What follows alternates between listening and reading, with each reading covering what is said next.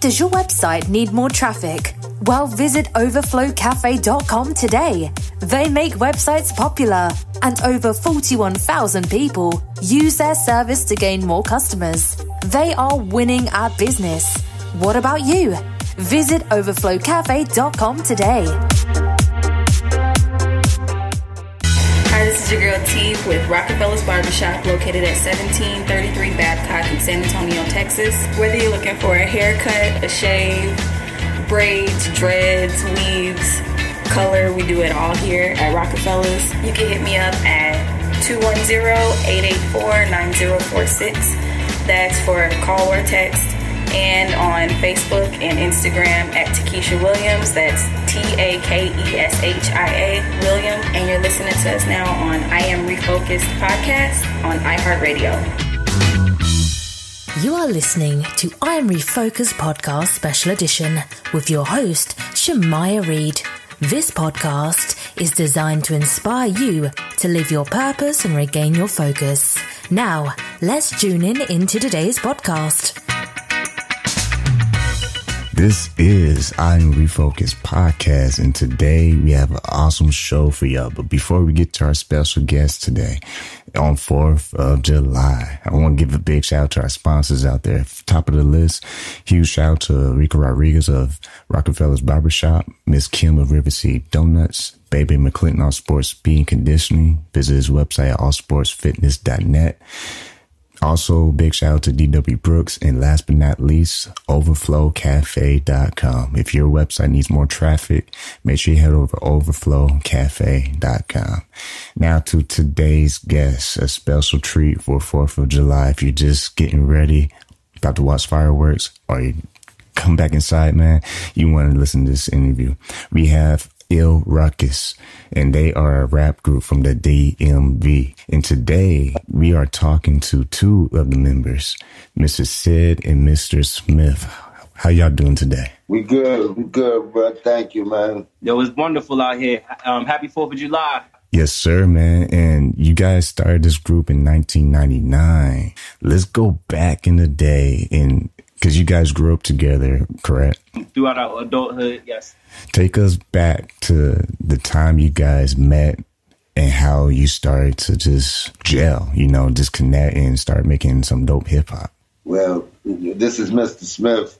I was working at barbershop, and my brother here came through and was looking for me. I guess he heard that I rhymed, and we hooked up, and me and him been rhyming ever since together. And then, the fellas from around the way, we just kind of linked up and made it a movement at a young age. We were like 19, 20. So we've been pushing it for 20 years. We took a small little hiatus, but it never left us. You know what I mean? And we just still pushing. Right. That's what's up, because I did check out the website, illruckus.com, and you had a little 11-minute documentary. It was pretty dope, and got to meet producer that had been working with y'all too in the studio, and you can just tell the vibe is real. And what is it like when you're making songs in the studio? Like, who does the writing, or is it collectively all together? Like, how does that work? Well, we all write. What we usually do is we have Matt produces for us, but then, he's working on this technique. So we'll go shopping for beats from different producers, and we find something that's dope. We're like, yo, we need that now. So we buy exclusive beats. We buy exclusives. So we get together, we'll write something. And if it's dope, we usually just go straight to the studio, record it, and then just basically put it out there. Now that we got a distribution deal, we could record tracks and just put them out there. But, our artistry comes from a lot of the growth, over the years, us coming up throughout life. I've been through a lot of trials and tribulations, and I express it through the pen, in the paper. Mm-hmm. But also, I kind of keep a trend where we want to deliver music that people gonna feel. We want to bring that energetic feel to it. Like, we want people to get up and move. Yeah. That's kind of how it's going down. So we try to mix both of those together. And y'all have a new single, "Love All Over Me." Tell us about that track, man. Well, that came about. We went to one of our brother's studio and checked him out last summer. And we were chilling in the studio, I was actually recording on my solo. I was recording my solo album I'm working on for next year, and we scanned beats. Yeah, and then we heard the beat. We heard the beat, and Sid liked it from the gate, and I liked it as well. And I made sure I put a deposit on it before we left there. When we came back home, a couple days went by, a couple weeks went by, and I had jotted down some ideas. He had jotted down some ideas. And the way we click is we brothers first. So he came to me, and his hook was the hottest. So that's what we went with. And he kind of sang the melody to me. And that was my first time singing on track and everything. I was like, it sounded good. I was like, well, we're going to roll with this. We're going to go with this. So like 2 weeks later, we was in the studio. And and it's a radio. That's like we was looking for that radio song, and it mysteriously just happened like that. Came out. And you guys have been doing this for a while, so you know what you're doing. Again, we are talking to ILL RUCKUS, and we're talking to Sid and Mr. Smiff. And let's dive into this whole music industry, because we all know it's a monster out there and it's cutthroat in the industry. What's some of the things that you all have just mastered as far as understanding how to market yourself and just getting your name out there and talking to your fans and getting the maximum exposure? Like, take us through that. All right. Well, when it comes to the fans, I love the fans. I love going out meeting people, me promoting on the street. I still sell CDs. Like, people say CDs are non-existent. Stream is where it's at. Trust me, stream is where it's at too. But I still like to get out there and make $10 off a CD. And then at that same time, I engage with my fans right there. We switch Instagrams. I get my followers that way. Twitter. Whatever and plus I'm right there with them up and personal. After the shows, I'm doing that. Just if I go to an event, I'm doing that. Our social media presence is also getting a little stronger. We've been doing a couple campaigns on Instagram and Facebook that have been getting us more engagement with our fans. And our manager, which is Tiffany Gaines, big shout out to Tiffany Gaines with Worldwide Music Group. But she's been helping us engage with our fans more. So we have like a calendar that I follow, that like I'm assigned to do a different task every day, and that's been working. That strategy has been working. We get about 10 to 15 followers a day. That it's been working for us very well. But me personally, up close and personal with the fans is the best engagement. I love meeting my fans. And as artists out there on the grind, trying to build your brand, trying to build awareness for everybody, we all have real lives too, as a music artist. So how do you keep that balance from you developing your personal self, but also developing your craft in the studio? Well, I guess for me, and I think for my brother, it kind of comes natural. Some people just have that personality and that natural balance to where most of my music comes straight from the heart. So when I write my stuff, it's coming out natural. So the balance is naturally going to be there for me personally. You know what I mean? That's real. Mm-hmm. Yeah, so that's how I hold it down. And I think it's for me, the music and the business, to me, it goes hand in hand. Like, I love hitting the studio, but I also like doing the copyrights. I like doing the publishing. Mm-hmm. I like doing the BS SoundScan.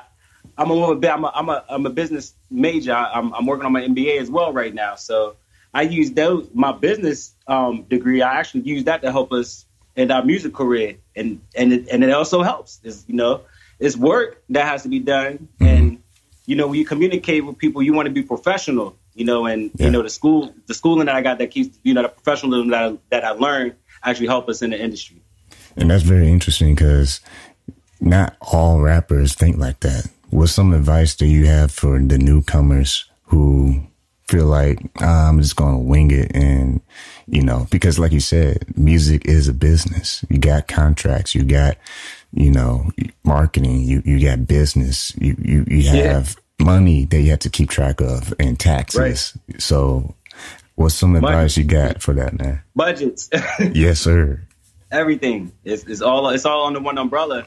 And for the new artists that are coming up, my best advice to them would be have a budget set to the side. It's cool to make dope music. You can make dope music you know, and partying with your friends and listen to it. But when it comes to the business, it's different. You know, you want to put some money to the side, run a campaign. It's going to cost. You know, there's free stuff that you can do, but run a campaign that actually costs something, and see how, and test the waters. You know, it's not. All right, I'll put it like this: you can be a Dodge or a Lamborghini. That's what you pay for a Dodge. You're gonna get the Dodge. You pay for a Lamborghini, you're gonna get a Lamborghini. That's real good. That's the best way I could put that.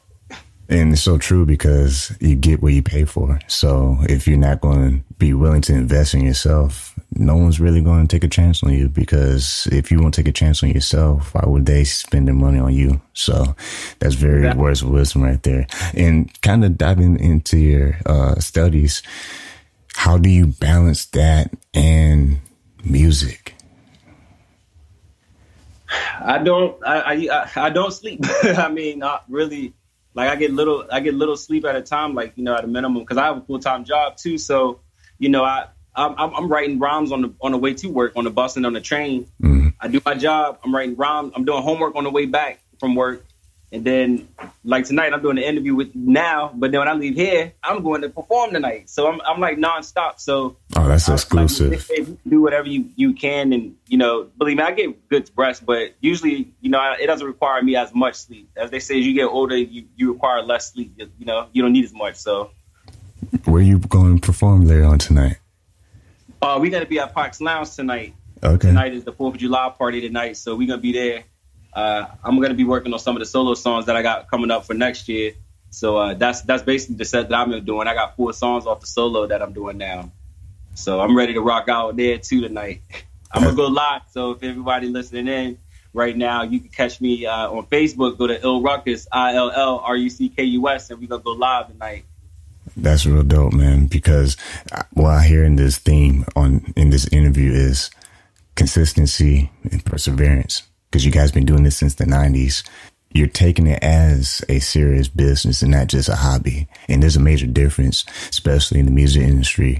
If you're willing to treat it like a hobby, well, your results going to look like a hobby. But if you're willing to dig in, make some sacrifices, lose some sleep, that's when you start to see the results. So before we close, man, I want to also ask you guys, what's some more events that you have layered out in the summer or early fall that you got planned out for y'all? Well, Mr. Smith, we definitely got a video coming for the Love All Over Me, Sex All Over Me. We definitely got a video for that coming. That's going to be real big because of the potential of the song. The song is very summer felt. Can't wait to do that. Yeah, the video is definitely coming for that. Oh, it's gonna be lit. We've been already doing our model search, so the video is definitely coming for that. And this is still Mr. Smith. I've been working on my solo stuff as well. My bro working on his solo stuff. I produce on the side. I write R&B. I sing a little bit. We just keeping it pushing, man. Just staying positive, and not to sound cliche, but in my life and I think my bro's life, just giving the glory to God and just keep it pushing, man. Yeah, staying optimistic. Right, and performances, we doing PAX Lounge, you know what I mean, every Wednesday and Thursday night, you know, that we got, you know, declared from the owner to do whatever we want. So we, from Wednesday to Saturday, we have PAX Lounge located in Loveville, Maryland. That's where we at. So if you're in the DMV area, come check us out. That's Wednesday through Saturday. We live in that every night. But then we also hit Pure Lounge. We got Tacoma Station out in the DC area. We got Eden in DC. We got Club Asia. Like, we rocking for real. Like, it's nonstop. We nonstop over here. Well, we are talking to ILL RUCKUS, and also one more time, we have both you guys do it. Give your personal social media so that everyone can stay up to date. Okay. Well, our first domain, what we'd like everybody to go to is check us out at our official webpage. That's www.illruckus.com. Our Instagram is the same. That's illruckus_, ill_ruckus_, and Facebook is ILL RUCKUS. Everywhere you can Google ILL RUCKUS and it's gonna come up. So we're not hard to find at all. And also your partner there, his personal one on IG and stuff. Same thing. Same thing. There you go. Yeah, we combined it. That's what's up, man. And we broken into the social media. You know, everything is a group right now. But next year we'll be breaking those chains to be more individualized. But right now it's Ill Ruckus. Everything is Ill Ruckus right now. That's what's up, man. And also before we let y'all go, who you want to get some shout outs to? Man, first and foremost, we want to give a shout out to God, you know, for bringing us and taking care of us on our journey and helping us. Number two, I want to give a shout out to my mom. May she rest in heaven. Yeah. Brother Tilly Mack from Straight Banger Productions. You saw him on our documentary, kind of like our in-house producer. He's been a brother to us, you know, over the years. Shout out to our missing Mamba Valdeast right now. You know, shout out to my mom, just being the best, you know, just being there for you brother when he's going through his day. Right. And all our fans and supporters. Right. You know, that we know and that we don't know, all of them. Another shout out to Tiffany Gaines for helping us on our journey. And another shout out to William Bowser at Quality Touch Studios. That's the producer behind that hot track, Sex All Over Me, Love All Over Me, that's rocking this summer. You can listen to that now. That's what's up. Like I said, we are talking to Ill Ruckus. It is an exclusive interview. And before we drop out, any last words? You know, just make sure y'all go check out the music. And like I said, I'm getting ready to go hit the club now. I'm getting ready to go now. So if you're in the DMV area, you come to Pax Lounge, Loveville, Maryland, and that's where we're going to be at. You know, you just rock with it. Just rock with us. Keep checking for us. That's all I got to say, Mr. Smith. Keep checking for it. We love y'all. That's what's up. And it's very nice to meet you too, Shamaya, man. Thank you so much. Yes, sir, man. I just glad y'all had enough time, because I know you're probably walking out the door right now to hit the club and get on the microphone. So I'm going to let y'all go ahead and get y'all microphone check in a minute. Before we let y'all go, though, like we always say every single week, keep God first, stay focused, and peace. Peace.